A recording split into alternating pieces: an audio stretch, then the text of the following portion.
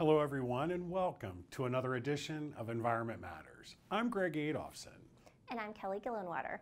If you're a serious angler and you're interested in fly fishing for native brook trout, then West Virginia's Cherry River is probably on your list of favorite destinations. Heavy mining and logging activity over the years in the watershed had left the stream in less than pristine condition, but restoration efforts started years ago are paying off in a big way.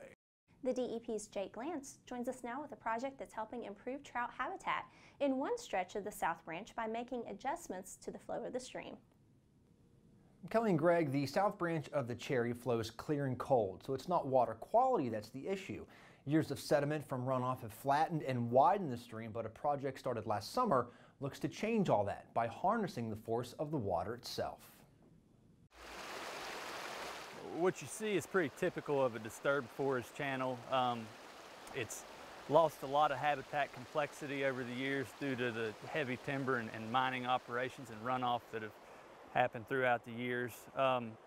It's at a point now where it's very well managed by the land company.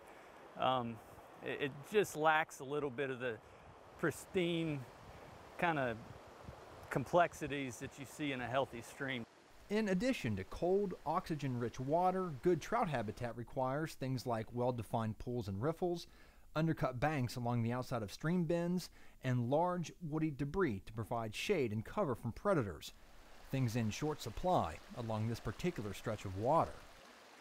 A lot of what you see in these disturbed forest channels, it's just a steep, flat stream with no pools really. You lack the large woody debris that you find in some of the more pristine environments.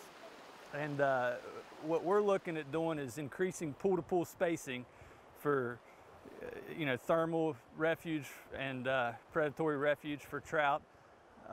We're looking at linking up the pool habitats and just giving a place for making a place for the fish to go and an avenue for them to get there. Because of the sensitivity of the area, crews are using a small excavator equipped with rubber tracks to minimize the impact on the stream.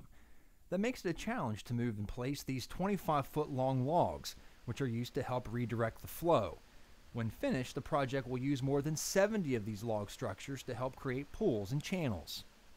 One thing that we like to do when we can is use wood, and the landowner, which is Weyerhaeuser Lumber, has worked with us in cooperation. They've provided most of the logs. So we're using logs and timber to angle into the stream, to harness the forces of the water itself, basically to place sediment on either side, narrowing the stream, helping to channel the water.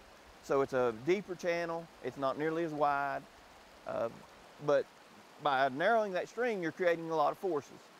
And those logs have to be buried into the bed so that in high flows they don't get pulled out. And high flows can happen suddenly when the skies open up. Most of our logs have held, so we know we did it right. And that comes from years of study and engineering that went into this type of structure. We just have to come in and take those principles and adapt it to this stream. It's like it was saying, it's an adaptive process. You learn as you go what each individual stream will allow you to do. Mother Nature's fickle. She'll only let you do so much, and she's going to do the rest. So we have to work within her bounds. These same techniques have been used on other projects throughout the state, like here on Coal River, to help improve stream flow and control sediment. But this is the first time it's been used on a small native brook trout stream. So far, I'm very happy with what's been done and how it's holding up. I mean, it's really amazing, especially on a stream of this size, to see how the river responds to what you do. Just in this section behind me, we can see structures that were put in last fall and last summer that are completely buried and have narrowed a channel that was 40, 50 feet wide of 2-inch water. Well, now we've got less than 10 feet of 6 to 8 inch deep water that the trout can live in and swim and travel back and forth. The project is paid for with money from the DEP's Stream Restoration Fund, about $90,000 for this first phase. The DEP and the West Virginia Conservation Agency work together to identify areas suitable for projects like this in order to get the most bang for the buck from the funds. Roger and Ross say they've seen a huge improvement to the stream just after a few months of work, and say they look forward to applying the lessons learned on the South Branch of the Cherry to other similar streams throughout the state. For Environment Matters, I'm Jake Glantz. Thanks, Jake. Besides having to deal with the weather, crews have to finish work by late summer in order to not disturb the trout during spawning season, which happens in early fall.